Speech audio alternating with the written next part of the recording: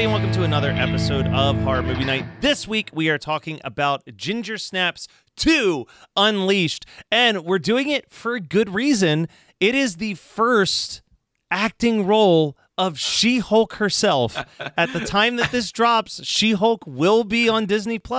I see that confused look on Kyle's face. Yes, the actress who's playing She-Hulk is the actress who played Ghost in Ginger Snaps 2. Little bleach blonde girl. It took me... Wow, that's lovely. Let me explain how I came to the understanding of this, because it's idiotic. Hey, Scott, what did you watch this week? Yeah, shut up. All right, so like a dumb shit, and I've seen all three of these movies, mind you, in the past. I'm like, why the fuck did Matt pick the shitty prequel to Ginger Snaps for the show? I don't remember it being fun or interesting, and I love werewolves and period pieces. And so I watched the whole fucking thing until about the last 10 minutes, and I'm like, oh no. Like menstruation? Isn't that what Ginger Snaps is all about? That is a really... Damn, that is a good fucking joke. I'm mad at you for how good that joke is. So I'm 10 minutes to the end of Ginger Snaps back, and I'm like, oh no. Oh no. 10 minutes to the end? Is that what you said? Yeah, I watched 120, or I watched an hour and 20 minutes of Ginger Snaps back. I messaged Matt, I'm like, fuck. I'm like, you meant Ginger Snaps 2 Unleashed. And so he's like, yeah, the one in the hospital. No, subtitle threw me off, though, too, because I almost made the same mistake. Like... Ginger Snaps back doesn't say 2, but for some reason, whatever the subtitle is to the fucking one that you're talking about, Scott, almost made me watch it too. Ginger Snaps 2 Unleashed is the second one, and then Ginger Snaps back. Oh, I'm already confused. Yeah, okay. Yeah. Back seems like an immediate second. Exactly. To me. That seems like, but it's because it's going back in time to the yeah. God, what a clusterfuck. And then the fourth one is Ginger Snaps for You too, and then it's really fucked up. Anyway, so I'm watching the second Ginger Snaps of my day, and I'm like, wait a minute. Oh my God, this is why Matt picked this shit, because She-Hulk is going to be on. Because he messaged me and was like, just know, I was like, this isn't very interesting. This is when I was watching Ginger Snaps back, the beginning. And it was like, there's a very specific reason why I picked this movie. And it's going to make sense when it drops. And I was like, okay. And I'm looking at it, I'm like, well, there's not like any sort of anniversary for Ginger Snaps back at the beginning.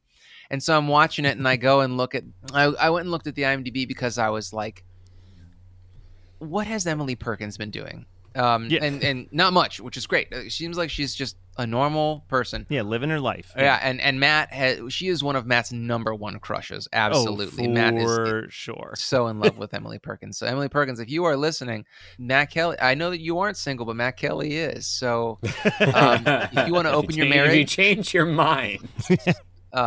Yes. So anyway, I understood what he was getting at, and I was like, good for you. Good for you, Matt. Let's never discuss Ginger Snaps back, though, okay? No, I have no interest in watching that movie again. Like, I appreciate, I guess, what they were doing, but Ginger Snaps back honestly breaks what I thought was an interesting concept that the Ginger Snaps movies were doing, where, like, the first one, as Kyle brilliantly made the joke, was about puberty and menstruation and womanhood and all of that stuff.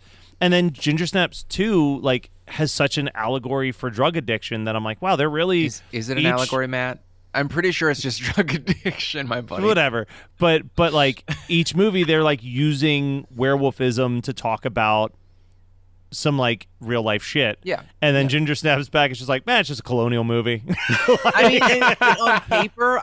I should love it. It's got Catherine Isabel, it's got period costumes, and it's got werewolves. But it is so unpalatable and slow. Yeah. It's got everything I do not want out of a zombie movie. So much arguing. It feels more like a zombie movie than a werewolf movie in a lot of ways, actually. But Ginger Snaps 2, I actually really like this sequel. I am a big fan of Ginger Snaps. We know. It took me about an hour to come around onto it, like, because I think ultimately I enjoyed it as a whole, but it took me a fucking long time. I mean, it's not Ginger Snaps. That's like the big thing, is like Ginger Snaps hooks you right away. So I think I told this briefly, but I didn't tell it right. So the way that I heard of Ginger Snaps was because of a guy that I was friends with who was on the lacrosse team in high school, and they were doing a game in Canada, and they had to kill time, so they went to the movies and they saw Ginger Snaps 2. And he was like, I feel like I had a lot of trouble following that movie, not seeing the first movie. Like, they just saw it like completely blind. But he's like, I think you would like it, but you probably need to see the first movie in order for it to make any sense. So, like, I was watching this with my mind also being like, imagine watching this not having seen the first Ginger Snaps movie. And it's got to be kind of baffling because they don't really... The first Ginger Snaps movie does a really great job of like slowly showing you what the werewolf transformation is about and how it's breaking the rules of a werewolf transformation. It's not just like, oh, the full moon hits and then you turn to a wolf and then you turn back into a person. Like, it's very clear that in the Ginger Snaps world, it's like once you turn into a wolf, that's just your fucking existence from that point out.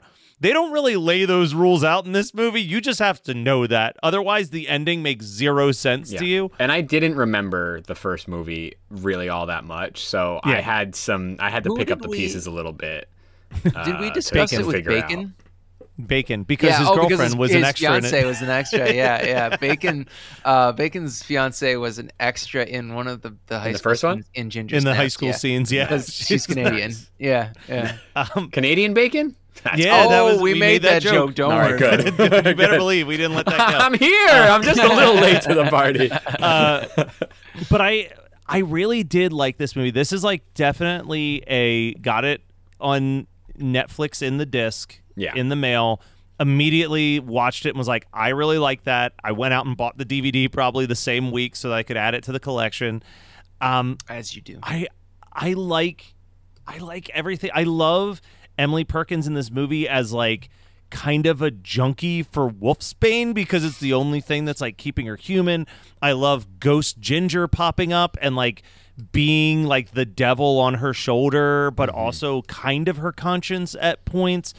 And I love the whole plot with Ghost. Like I think that they do a Ghost good plot line is the only good thing in this movie. Like, they do a good job of dropping subtle hints where you kind of, if you're rewatching it knowing that Ghost is a fucking psychotic kid, you can catch like the little breadcrumbs, but I didn't pick up on the breadcrumbs the first time I watched it. So I didn't get any of it at all. Yeah. So Was like when you get that Kyle? big reveal. First watch. So yeah, it's like little stuff like when she goes to visit Barb and she's trying to reach for like the help button and like stuff like that, but it's like so subtle and quick. Yeah. That like, and it's also like I just read it that she was annoying, right? Yeah. Like I just read it that she was like an annoying not that kid. she intentionally burnt her grandmother in a fire. Like, right. It felt like so here I wrote this fucking shit down and it happened during the group masturbation scene, of course. Oh my god. Oh my god. That scene is unbelievable as well. But yeah. If this movie was made in 2022 or 2020, like 2020 to 2022, if this fucking movie was made now without the whatever sound library that fucking I keep saying Dimension Films, whatever a studio put this out has the same sound library of every straight to DVD industrial background music that exists, right? If this movie was made now without that background, this would be an A24 type of movie. Like this would be like a high concept attempt to tell an allegory about drug addiction and womanhood while also telling about like mental health and like how women are treated in mental health facilities. And like if it didn't have the mid 2000s edge that it does and it took itself more seriously, this would be a fucking this would be knocked out of the park as far as a werewolf movie goes. It's not. It is proven. Like I liked it, but it's still very of its time for me. Oh yeah. And actually I misspoke before. The first hour I was into it. The last half hour dragged for me. Even though the twist happens, it was the reverse. It was like that first hour I was following along, but then we were in this cabin for like so long. Yeah. Like, we're just in there for so long, and it doesn't feel like it sets up much else for me. Like, I could just have jumped right to Ghost being Ghost and been fine. And that was the thing. I feel like I remembered the cabin scene being about 10 minutes.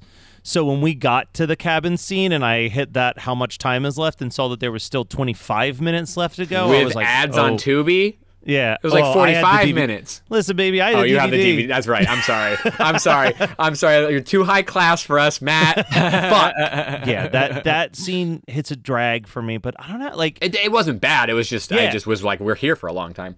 yeah, I would never say that this is a movie that I would watch often, but like similarly to how I weirdly feel like if I start watching Jaws, it's like, well, now I got to watch Jaws 2, and then like it leads all the way down to watching all 4 Jaws Just movies. that You don't normal have to do human this, Matt. behavior Yeah. that everybody feels that when they regular watch human Jaws. behavior that happens. Yeah, my friend Lauren has been on a weird rant on Facebook lately about Jaws 2, and I think it's convinced me that I do need to pick Jaws 2 eventually for the podcast, because Jaws 2 does this kind of brilliant thing where they're like, what if we just make a slasher movie, but the slasher is a shark? But the start of it was that she wrote, Jaws 2 is a legitimately good movie. There, I said it. It's not a great movie, but it's a solid like 3-star out of 4-star movie. Anyway, it has some ridiculously awesome set pieces and a surprisingly creative premise. And then like a couple hours later, she writes, you know what? I'm going to continue talking about Jaws for a little bit. Jaws is categorically a better movie than Best Picture winner Forrest Gump. Yes, I said it. I don't care how great Tom Hanks' acting is. That movie is way too transparently manipulative, and a way better movie would know how to hide it. It was just the Oscar baitiest Oscar bait of all time when it came out. And I was like, all right, that's convinced me. We're doing Jaws 2 next summer. Damn, really upset about Forrest. Don't take them to Bubba Gump, dude. She'll be pissed. But if I was to watch Ginger Snaps, I would probably be like, yeah, you know what? I'm going to watch Ginger Snaps too. I wouldn't watch Ginger Snaps back. Unnecessary, because it's a prequel. It doesn't really add anything to the story. But I do think that it is, in a world of sequels where we constantly have, like, Freddy Krueger's a prime example. We get a Freddy movie. Everybody dies but one survivor person. They kill Freddy. Whole new group of teens show up. 9 times out of 10, we never even think about that survivor person again. It's just a whole brand new story. I like the idea that they took where Ginger Snaps left off, and Ginger Snaps left off on a pretty solid, hey, that's like the closing of the chapter type note, but said, you know what? She did that blood handshake, and like now she is a werewolf, and that's gotta complicate her fucking life. So let's kind of see where that goes. And I appreciate it's why I talk so highly of the Child's Play franchise, is that the movies all work in a continuation of each other. Like where one ends, the next one immediately picks up the storyline. And I appreciate that about Ginger Snaps too, because I don't think enough horror sequels actually do that. Yeah. Man, it's a wet fart over here. What's up? No, I don't know, man. It's just there. It just exists as a movie, and I liked it. It's fine. Like, I don't know. I was really trying to rack my brain remembering Ginger Snaps, and I can't remember a fucking thing. You need to rewatch Ginger Snaps, because Ginger Snaps is fun as hell. And I like was doing that last night too while we were watching it, and I was just like, I don't remember. I was also trying to figure out what my beer is. Beer? I'm not going to drink this beer. It's called Darko the Moon. It's a pumpkin stout from Elysian, but it's a pumpkin stout and it's 90 degrees in my basement. Also, pumpkin stout in the summer is not. I'm good. Not the vibe. I'm good. I'm still sipping on last week's beer. Yeah. A whole week later, I just came right back down to the desk. It's still here. There's no like a mold. fly floating in it and shit. Yeah. It's very fruity, so it would have been that way. But anyway, I think watching it on Tubi recommended me a bunch of other werewolf movies, and I think we talked about this before, where like Well, I'm sorry. Side note, I hate watching people shave, and the fact that this movie opened up with somebody shaving and then it being painful, which is my number one. Like 9 times out of 10, it won't be an issue. There won't be an issue shaving, right? Like everybody's just shaving and it's fine. Or there's like one of those little like nicks, you know, like that happens. This became pain, and I was like, this is why. This is why I didn't shave in college. Like my beard was just this big old Amish beard. I couldn't be bothered. But there's a bunch of werewolf movies that get suggested now, and one of them was Bad Moon that I remember from which we watched on which was great. So but good. for the most part, I don't love werewolf movies. We've had this conversation many times, though. And it takes a very special werewolf movie. Yeah, and I think that this like towed the line for me. Like it's still Well, this isn't a werewolf movie. This is an addiction movie, right? Yeah, and that's why Matt was like, "Oh, that came over like a wet fart." It's because like I don't have anything to say about it. Like I thought that shoehorning Catherine Isabel Ginger back into the movie as the ghost, kind of like taunting Emily Perkins, Bridget, I didn't like it when this movie came out and I saw it, and I don't like it now. I just don't like that motif. I never have. Yeah. And I also don't like drug movies. Like I never will. And I understand this is an allegory. I'm not an idiot. But I just, like this wasn't a bad watch. I just don't really have anything overly positive or negative to say. And that's what I feed the show with is like extremes. So I just don't have a whole lot to say. When it just exists, you're just like, I too exist, and here we are existing I together. existed watching this movie. For the wrong movie first, and then So I've one been of the there, things man. that we do talk about when we talk about Home werewolf metamorphosis. movies, the werewolf movies tend to be made or broken by like how good the werewolf looks and the transformation scene, and a lot of this is hidden in shadow throughout most of it. Yeah. But in Ginger Snaps 1, I said this, and the few glimpses that we get of the werewolf throughout this movie, I still feel like I really like the design that they go with for the werewolves in this franchise, where it's almost like a very skeletal, like minimal hair, freaking weird looking wolf. Like I dig that, but the transformation. The wolf in the third one, I'll tell you that. I can tell you that. This one was decent. This one was decent because they're also. The werewolf looks fine. It's when Bridget is changing into a werewolf that looks absolutely terrible. Yeah. Though, could you imagine? So back to the group masturbation scene briefly. So she wakes up from the dream. She falls into like a masturbatory trance, I guess. Don't we all? And she pulls out her arm, and it's a werewolf arm. But then when she awakes, she's got hair on her palm. So it's like it's not fully a dream. Like there's still like some transfer. Yeah, it's not a full wet dream. Could you imagine jerking off either way, male, female, non-binary person? Could you imagine masturbating with hair on your palm? That's got to be wild. Well, that's like why they try and scare children by saying, pubescent kids, by being like, if you masturbate, you'll grow hair on your palms. Let me tell you, friends, I don't think I've not ever heard true. I'm not sure if I heard that either. There's plenty of socks and tissues to tell you otherwise. Yeah, talked about. No, but I have to tell you something though. You were talking about Tubi ads. So Kyle and I watched it on Tubi. Matt didn't. So Matt wasn't accosted by this shit. But goddamn, I had to take notes. So the first ad I got, this isn't the first time this has happened, but this is almost as fucking crazy as the last time it happened. So there was an addiction recovery ad, like a targeted ad for addiction recovery on this. And I was like, whoa, that's very specific to me. And I'm impressed. But then it was followed almost immediately by the most insane is what I said because it's an Insane Sheets commercial.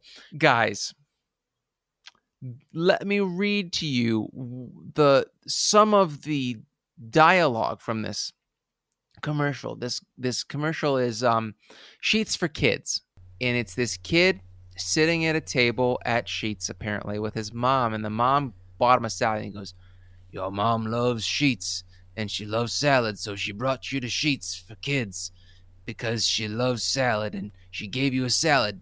Doesn't she know that they serve fries here? Why'd she buy, if your mom loves you, why'd she buy you a salad? They have fries here. Maybe she doesn't love you. Why are the sheets not? Seriously, they said, your mom doesn't love you.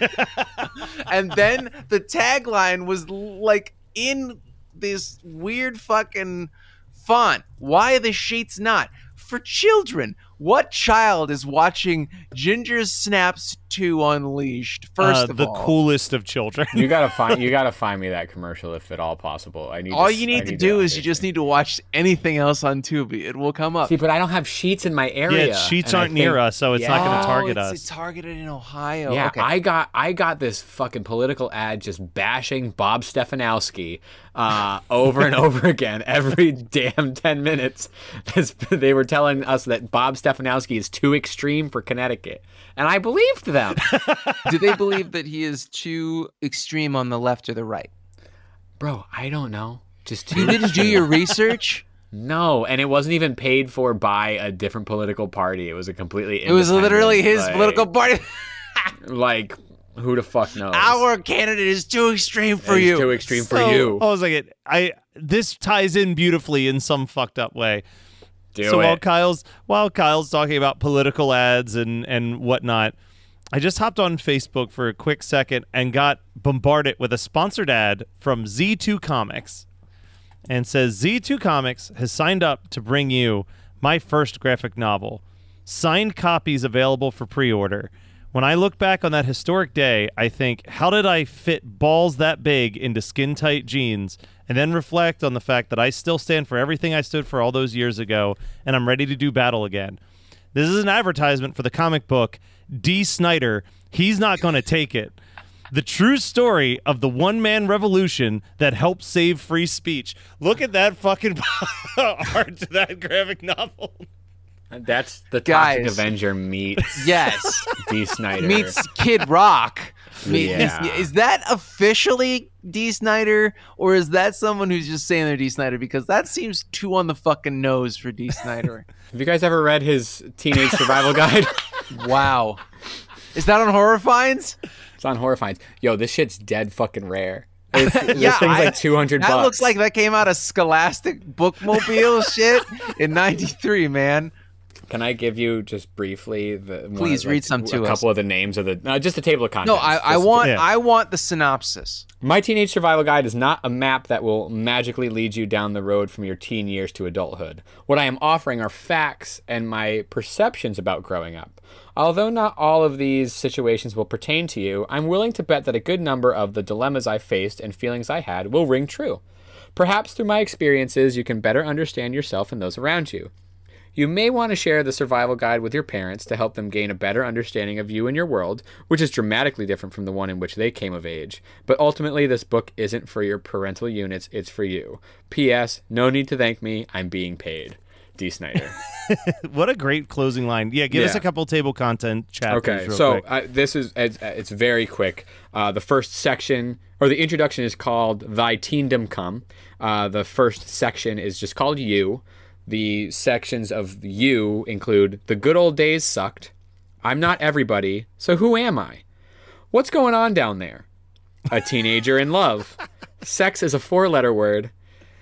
Tough Decisions, Drugs and Alcohol. That completes the first section. Wait. Yeah. So there are two thoughts in my mind about what the 4-letter word sex could be. Yeah. And they're very extreme. Right. One starts with L and one starts with F. Which one do you think the D. Snyder thinks? I will report back. My favorite thing, though, is that some of those chapters, like what's going on down there. Oh, no, it's sound definitely like... fuck. It's definitely fuck. The first sentence, I'm sorry, Matt, but the first sentence is there are many reasons to have sex, but only one is really valid to physically express or culminate the genuine love and desire between two people. So love is already described in the description of So fuck. it has to be fuck. Yeah, Fuck, okay. yeah. It's fuck. Yeah. What were you saying, Matt?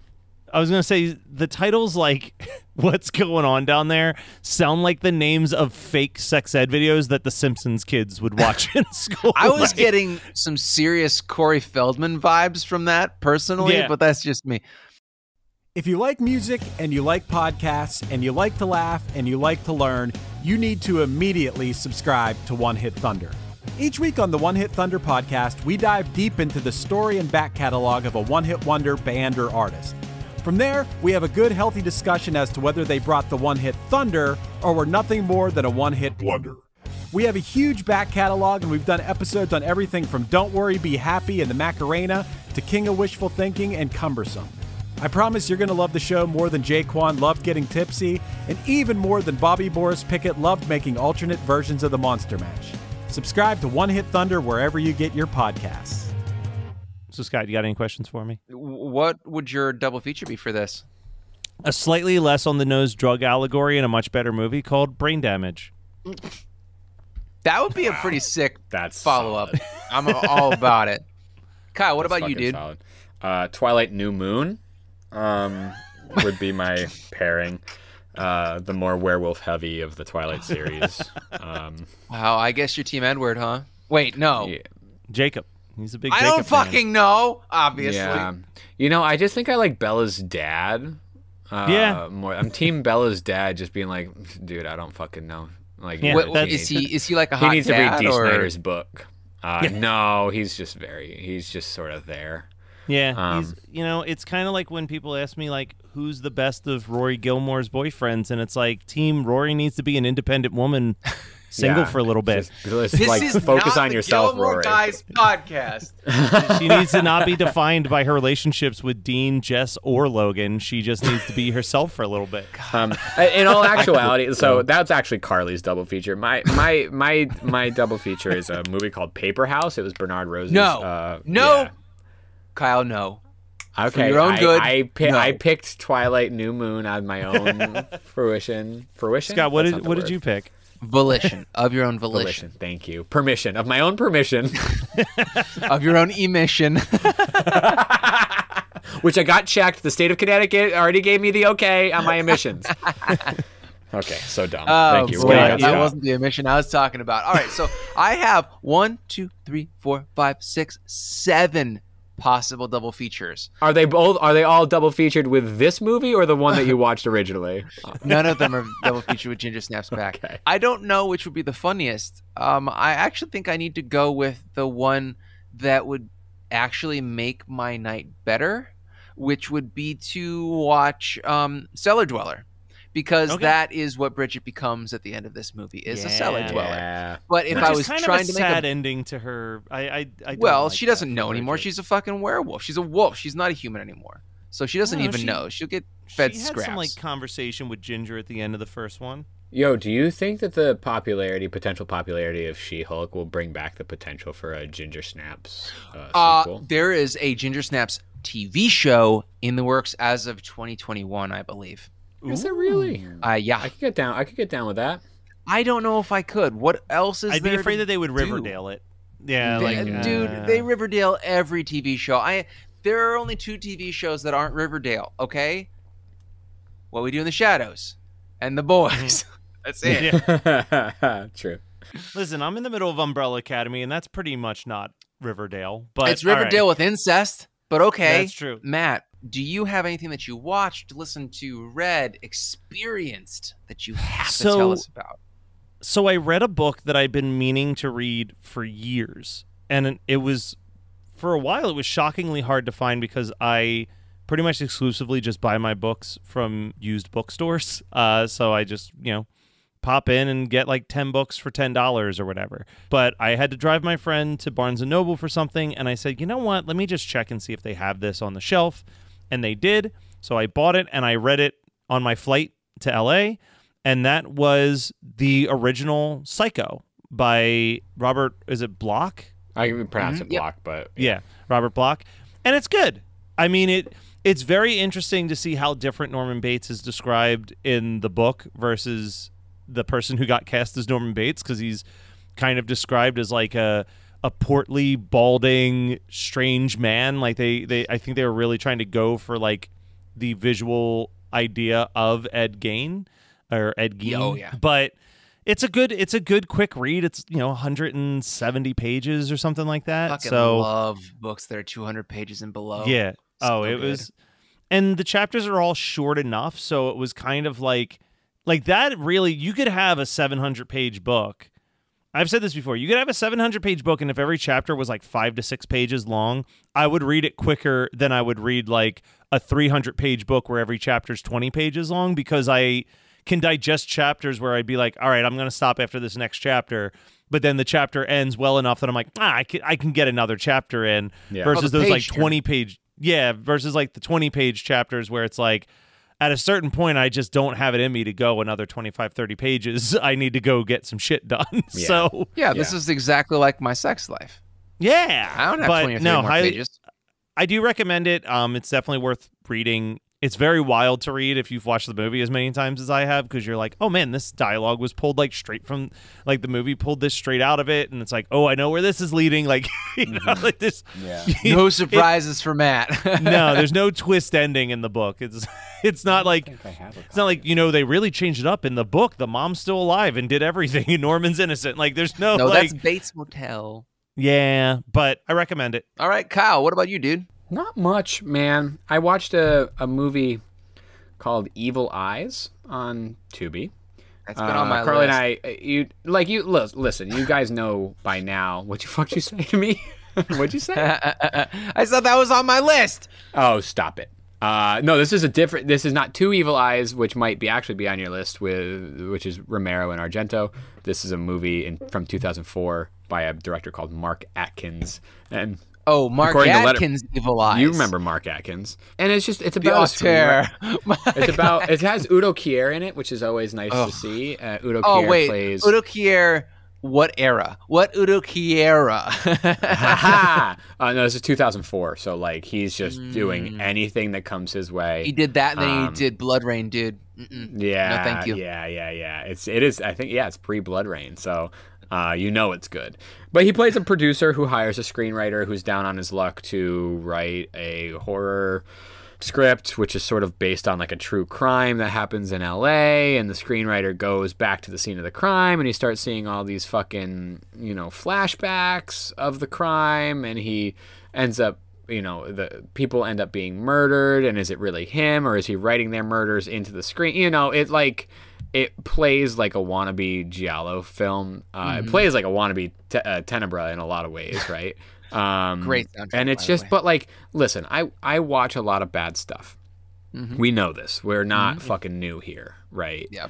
But sometimes we really go out on a limb to watch something bad.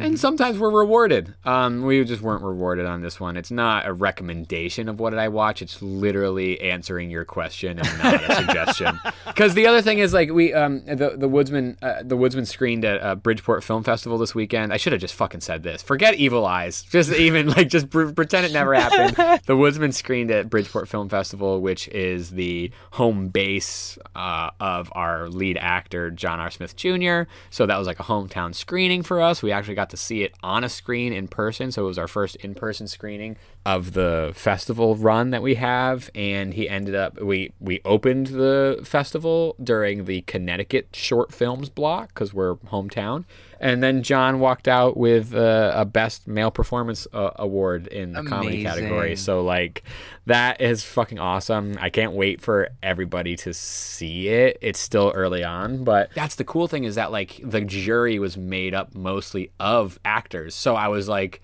they are seeing his craft like right up there, right up front, and like his peers are like, it's not because like, this isn't a direct for me, but it's not like I somehow knew a festival director or like a programmer and they awarded us because like they knew me or they knew our producer. Like, and like, it is purely based on his performance, which makes it all the better.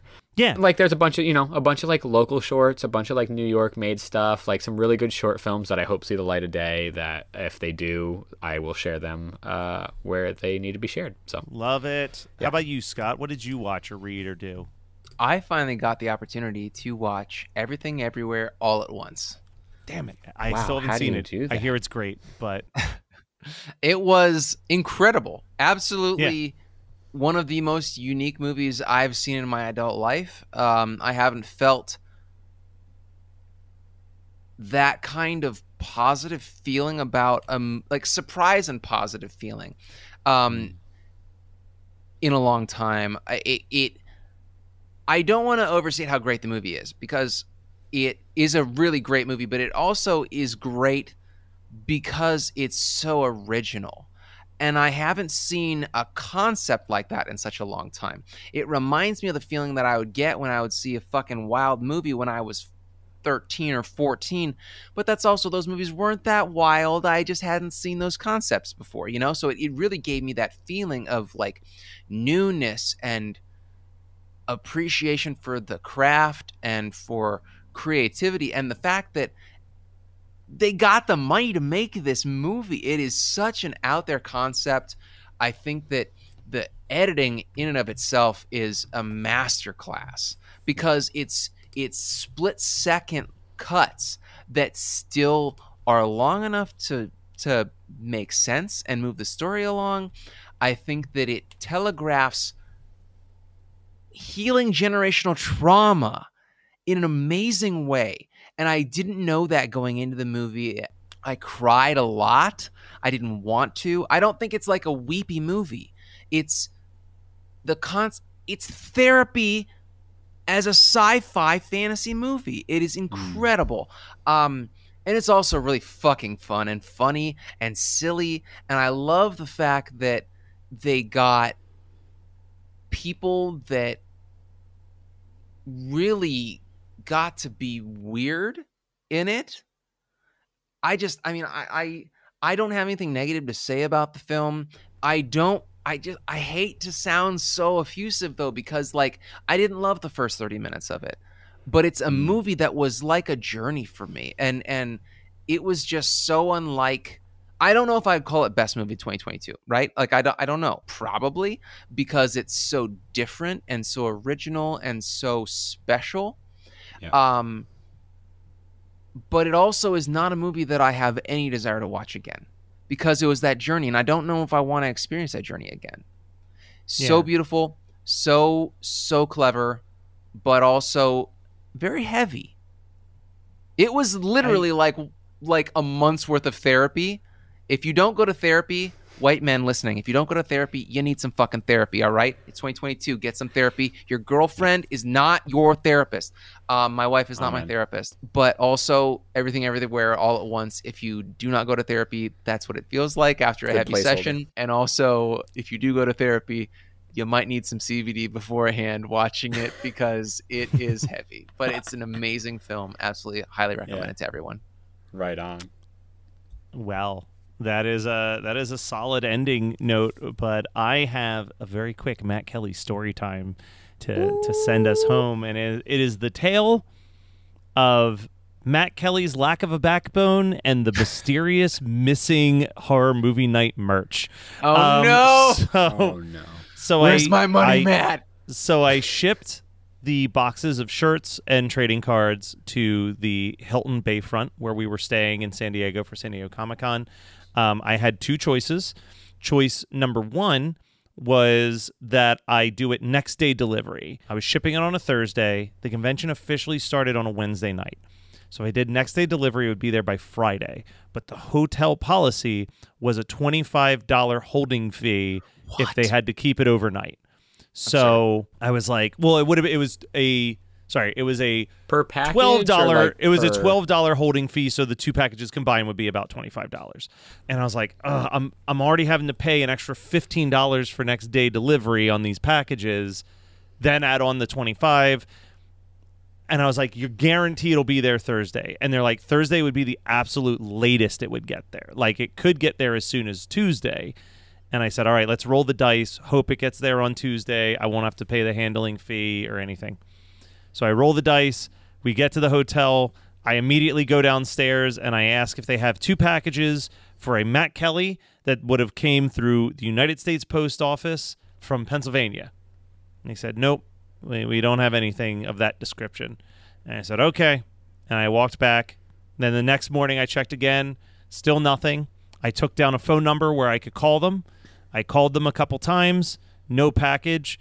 Thursday comes around. Now the show is officially open as an all-day event. And I'm calling again. And they're like, the United States Post Office delivery comes in at 1. So I called at like 2:30 to give them time to process everything. And I said, nope, no packages from Pennsylvania came in today. So Friday morning, I'm taking a morning poop. and I'm right next to the dropping post. the butt nuggets off. And I'm right next to the post office, and I'm like, I've got to check because they're closed Saturday and Sunday. So if it's not here today, I'm fucked. Mm-hmm. So I go in, and I'm like, look, I know it's a long shot. Do you have a package? And I again say it's coming in from Matt Kelly. It's coming from Pennsylvania. It would have been through the United States Post Service. Like, I know all the questions that they're going to ask me. And the guy searches. He goes, nope, I'm sorry, we have nothing. And then he's like, wait a second. And he goes to type again. And he goes, can I show you a package real quick and you can tell me if it's yours or not? And I said, okay. And he holds up my package. And he goes, your handwriting was a little rough. We put you in the system as Matt Keeley. And I Jesus said, Christ. And I said, when did this come in? And he said, Monday night. And I said, awesome. And he goes, unfortunately, because we kept it overnight, you still have to pay for the holding fee. What? And at that point, I was just happy to have the packages and paid it. Right. But I was just like, nothing when I said Matt Kelly, package from Pennsylvania, 2 boxes from United States Post Office. Not a single person was like, I wonder if this Matt Kelly is the Matt Keeley that we have in our system. Like, like, do they have their own mail room? Like, how fucking big is like that's insane to me. Couldn't believe. I thought Jonathan London was gonna like run in and choke somebody and get my money back. He was so angry when I told him that story. And meanwhile, I'm just like, look, I'm just glad I got the shit. Like, because I was imagining a world where I spent $100 and almost $120 to ship shirts back to myself in Pennsylvania for no real benefit. Right. So I was like, all right. And side note, the positive side of that story, we fucking sold out of 3 designs at San Diego Comic-Con with our shirts. That's awesome. There are no more Wear a Mask shirts. They are all gone. They are gone and done forever. We sold out of the amount of Roll a Crit shirts that I shipped out there. Like, we sold a couple Nick Cage shirts. We sold a bunch of We're With the Band shirts.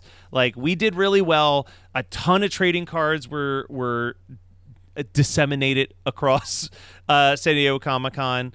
And as far as I know from my test today, I didn't get COVID during the convention. So, like, Holy it's shit, all congrats. coming up. Yeah, it's going great. Coming up, Kelly. Yeah, yeah, I avoided getting it at Omicronicon. So that's fucking...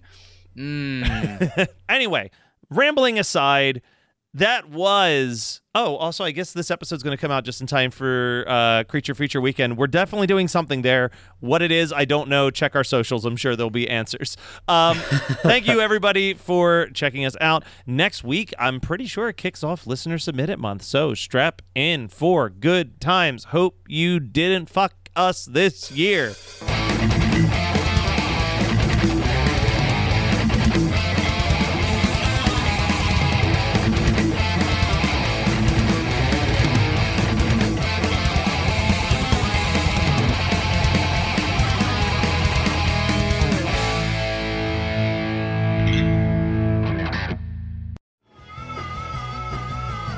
You're listening to the Geekscape Network.